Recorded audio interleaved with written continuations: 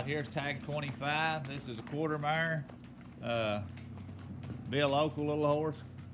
They've showed her there at the youth shows. They've run barrels and poles and stuff on her. Done trail riding, done all the fun games there at the 4-H shows. Got a lot of handling stuff on her. As far as I can tell, she's got good legs, good feet. She's just a little bit low in the back. Not nothing bad at all. We'll jerk that saddle off and show you. I mean, it don't hurt her a bit. But a nice mare. Tag number 25. Let her trot back and forth across her a little bit. Probably 15 hands tall, 16, 17 years old. That's good. Stop her and jerk your saddle off. But really broke now. Price on her's gonna be $700. Deadline's gonna be Monday.